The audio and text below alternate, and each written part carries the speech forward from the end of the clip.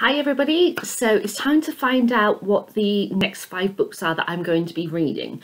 Now in my video where I talked about the new books that I got, I mentioned how I had 2 books on order, one about the Queen and one of Lucy Worsley's new book on Agatha Christie. The one on the Queen has arrived, but the one on Agatha Christie still hasn't been dispatched. So I had hoped that I could include them in my next 5 reads, but I've decided no, I'm going to hold off because I picked these books from I put in my priority books for 2022 jar. I should dedicate more time to them, so I've decided to just carry on with the routine of 2 Catherine Cookson books I'm going to pick and 3 that I'm going to pick at random from the jar.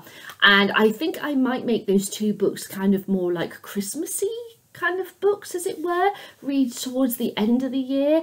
I think that could be quite interesting. So we're going to go through the usual routine of I pick 2 Catherine Cookson books and then I'm going to pick 3 at random, and I've got 2 weeks of just my general life work routine, and then I've got my week in Stratford upon Avon, so which I was going to go in June, but I had to cancel because of the train strikes, and I've heard that there are train strikes going to be happening that same week again.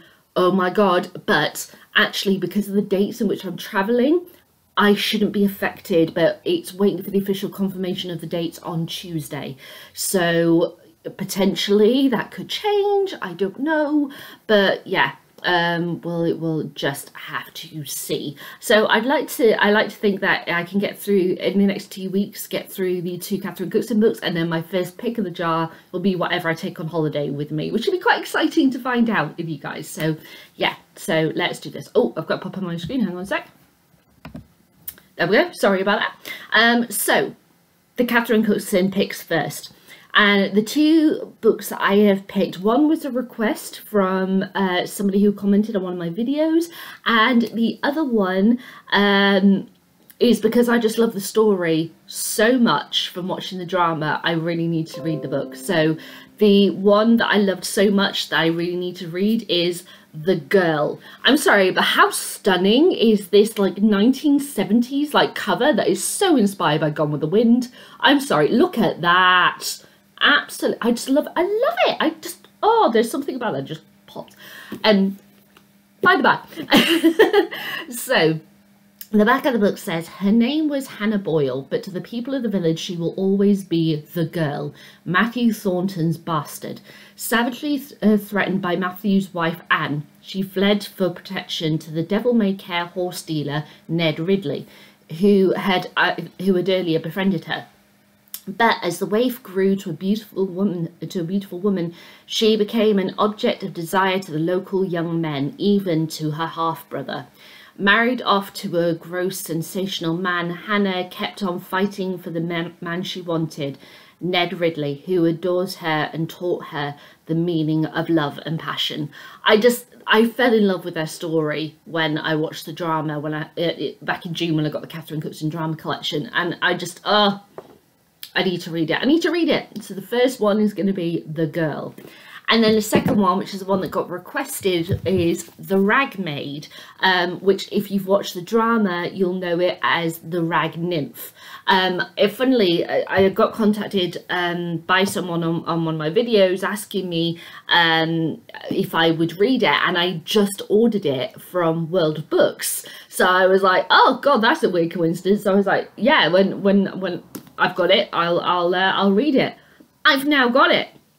So it says, when Millie's mother abandons her late one afternoon in 1854, fate brings a 7-year-old to Aggie's door. A life will never be the same for either of them. Known locally as Raggy Aggie for her business of trading rags and old cloth, the older woman knows the dangers of waiting for such a strikingly pretty girl left alone in their rough area of Newcastle, and sees no other option but to take her in. The unlikely pair soon form an unexpectedly strong bond, but there will be obstacles in their paths. Will their friendship survive? Whatever happens, their relationship will change their lives forever. So yeah, I really enjoyed The Rag Nymph. I think I ranked it sort of middle out of the whole Catherine Cookson collection, but it's still it's a decent drama, but there are other ones that I just prefer. But yeah, so I got asked if I would read it, and I just ordered it, so I was like, yeah, I'll read it. So there we go. So the first one you're going to get is The Girl, and then you're going to get The Ragmaid. So now we've got to do my 3 book picks from my jar of randomness. So at the beginning of the year, if you don't know, I picked 25 books from my to be read list. Well, to be read bookcase, and now bookcase and a half because of all the Catherine Cookson books I've inherited and the extra books that I've ordered for myself.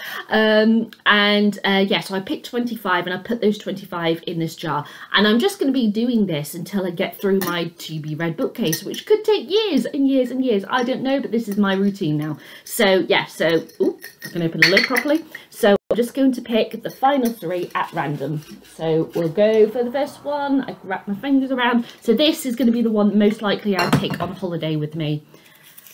And it is The Essex Serpent by Sarah Perry. God, I got this years ago. Yes, I've got them all by my side, I should have said. And yeah, in like a buy one get one half price offer. And I found the concept very intriguing. I never got around to reading it. This has now been made into a drama on... Oh, I have a feeling it's like Apple who have made it. I'm going to have to look that up. But yeah, and I saw the trailer for it. The trailer looked pretty good. And I was like, oh, you know, I'll stick that in my jar to read. I'm now reading it. So... London, 1893. When Cora Seaborn's husband dies, she steps into her new life as a widow with as much relief as sadness. Retreating to the countryside with her son, she encounters rumours of the Essex Serpent, a creature of folklore said to have returned to roam the marshes. Cora is enthralled, believing that it may be an undiscovered species. Setting out on its trail, she collides with William Ransom, Old Winter's vicar, who thinks that the cure for hysteria lies in faith, while Cora is convinced that science offers the answer. Despite disagreeing on everything, he and Cora find themselves drawn together, changing each other's lives in an unexpected way. So yeah, so most likely I'll be taking The Essex Serpent on holiday with me. Yee, exciting. Okay, so let's see what number 4 is going to be. Again, completely chosen red. Oh, let's take this little one that's just fallen into my hand. Oh, gosh. I do these so tightly. It's really annoying. Oh! Life of Pi by Jan Mantle. Where is it? There it is.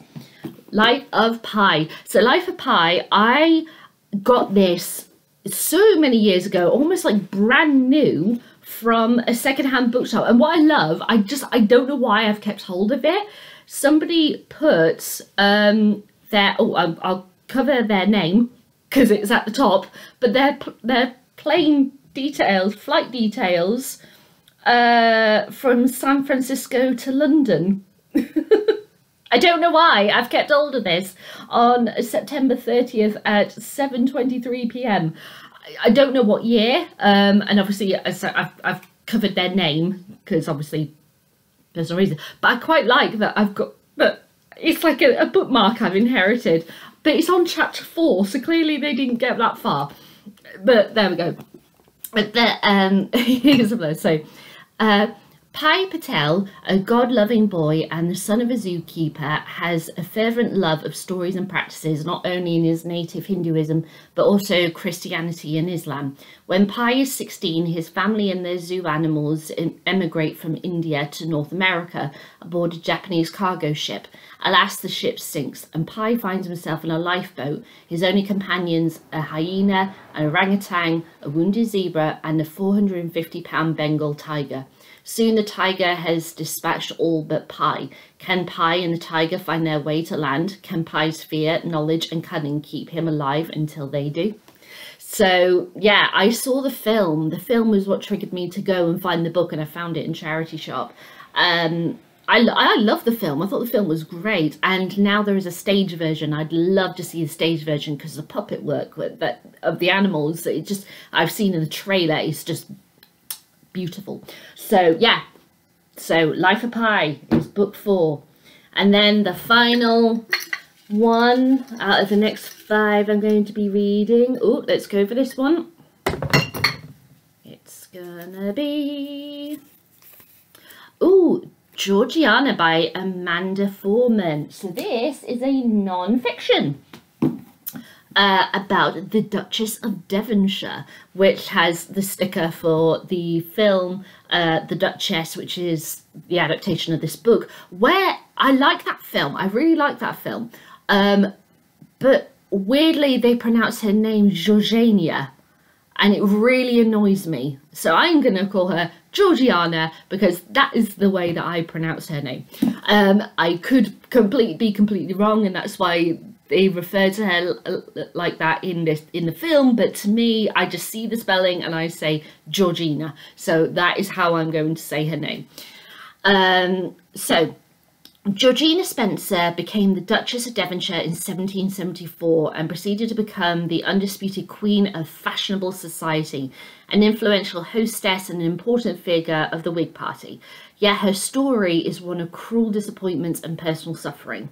Adored as she was by the public at large, she was incapable of satisfying her husband, who preferred instead her best friend. Adept at negotiating, fundraising and socialising for the benefit of the Whigs, she could not manage her own extravagances, which brought insurmountable debts and ignominy, or her search for love, which brought her pain and disgrace. This is a penetrating, beautifully written account of one of the greatest figures of the late 18th century, an icon in her own time and a fascinating foil for our own.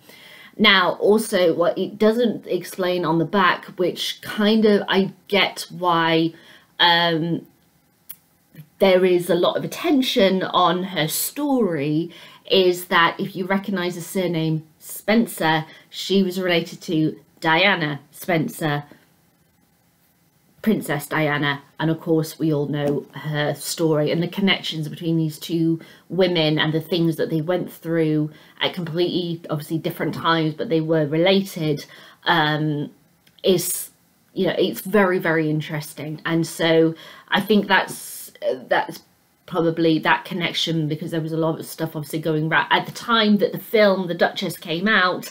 There was a lot of interest in Diana, and various film adaptations such as her story was coming out around that time. So I can understand why, you know, there was that draw. But yeah, my sister read this years and years and years and years ago, and she recommended it to me, and I found it in a secondhand bookshop again.